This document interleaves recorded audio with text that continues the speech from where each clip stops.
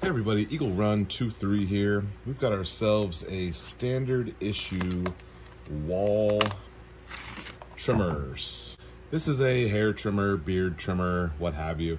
And this one is probably 10 years old or more, so I don't know if they have this model still available. But what I'm going to show you today is applicable for virtually any standard setup trimmer like this. It is possible to sharpen these, and I cut my little boy's hair about every 2 weeks, and he mentioned the last couple of times starting to be a little snaggy, and it has been a couple of years since I've sharpened them, so I figured I would get some stuff out here and get these sharpened up and show you guys how to do it. So I have a little trough here for our water. In here we have a sharpening stone. This one is 1,000 grit, which is what I'll start with. I won't use the 400, and then we will finish off with an 8,000 grit. Now, if you don't have a knife sharpening stones and you're not interested in sharpening knives, you don't need to go buy these things. It is entirely possible to do this job with just a sheet of sandpaper. Now, this is 600. I can't find my 2,000, but I would recommend doing a 1,000 and a 2,000. If you can go higher, nothing wrong with that. You're pretty much just polishing after 1,000 anyway, but it looks like this. 600 will not work. Don't use 600, that's too aggressive. If you have a really flat surface, I would recommend using a tile. I have a sheet of glass over here that I do stuff like this.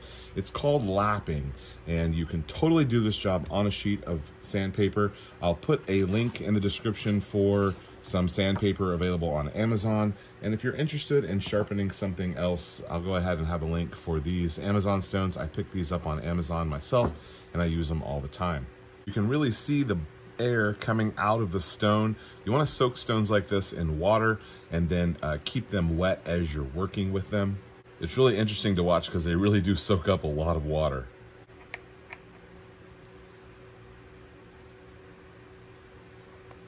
All right, let's talk about what makes these work. There's two little screws that come on the back here, and you have the plate that moves side to side and the plate that stands still.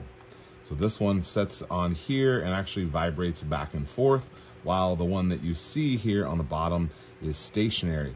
The action of those two items coming together is what cuts the hair. We're going to put a polish and remove some material here on the bottom, and that will open up the inside here so that we have two sharp, perfectly straight edges coming together, and it's that slicing action that actually cuts the hair. So we want to make sure that everything is flat, and I'll show you how to do that. Again, this process is called lapping. Pretty much anyone can do it. There's nothing special to it. Don't be intimidated by any of this. It's very simple stuff, and stay tuned. At the end, I'm going to show you about something that they call setup, which is how you have your blades set up and how they interact with each other, because there are some things you need to pay attention to there. That'll be at the end of the video. Once we get this sharpened up, looks like our stone is almost ready, so let's begin.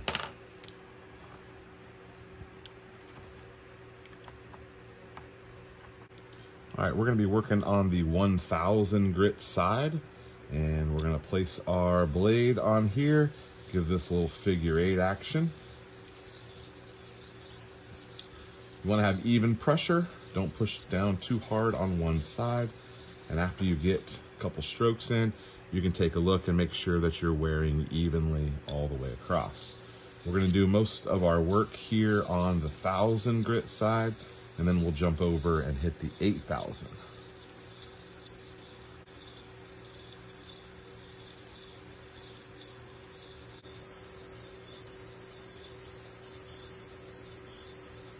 You should be able to feel when it smooths out, and that should tell you that you've got nice, even removal of metal on the bottom, and that looks really good. We're gonna jump over to the other one before we hit the 8,000 grit. Keep your stone nice and wet. Now on this one, you can tell that this surface and this surface are raised up. That's intentional, and that allows these two surfaces to be, even with each other, and they're going to remove metal at a very similar rate. This blade is a little bit bigger. It would be easier to do this if you had a big square of of sandpaper, but we're gonna make it work on here. And kind of take a peek at our work, and we see that this has smoothed off, and it looks like we're touching all the way across. We'll just go, I don't know, maybe another minute or so, couple dozen strokes. All right, everything looks really even on there. That did very nice. Let's move on to the 8000 grit.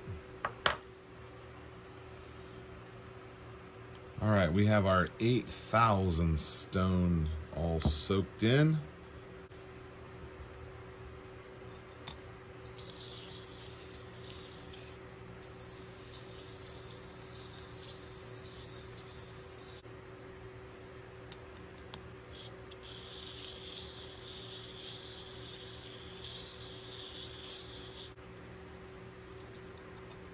So if you see all of this darkness that was not on the stone before, that is metal that we have removed here.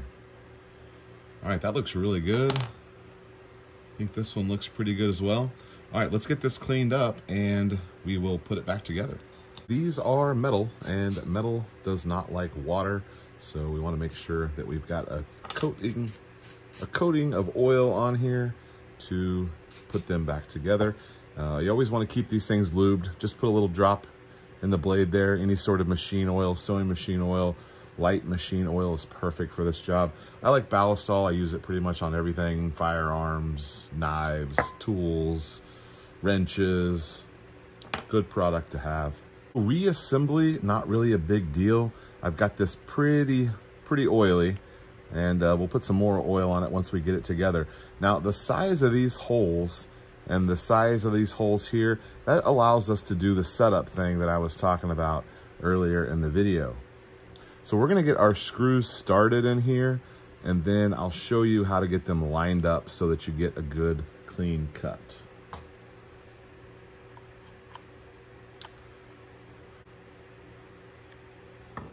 All right, so I have these two just completely snugged, pretty much as loose as they will go. I can definitely still move it around.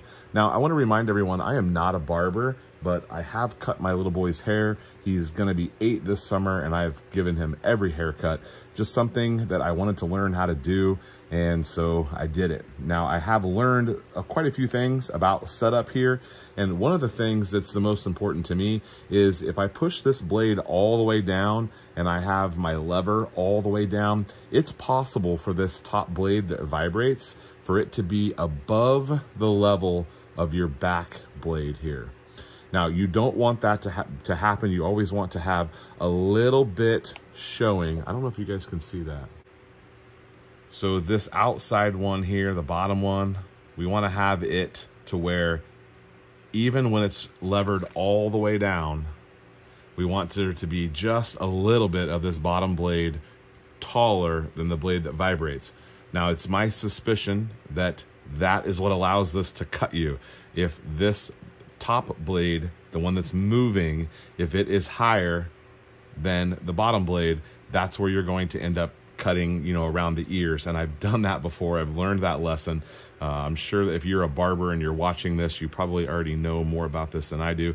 But I'm going to push this down, and I'm going to try to keep it as level as possible. I don't want one side to be higher than the other, because I have all that range of motion there that I can adjust this.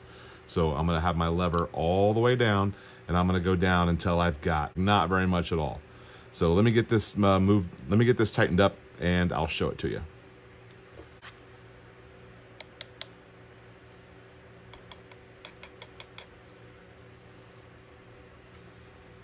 Some of you professionals, you can set this up however you want, but as a casual hair cutter who only uses these a couple times a month, I think that might work for me.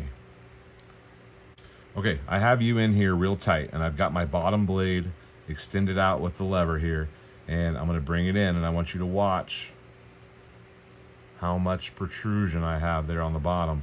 And that is almost even.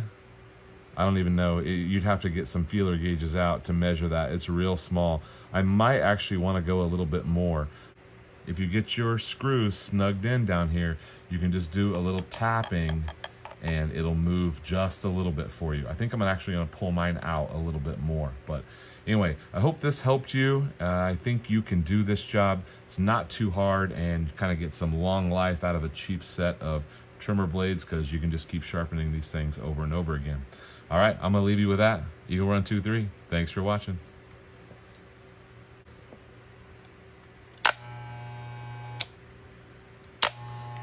Oh yeah.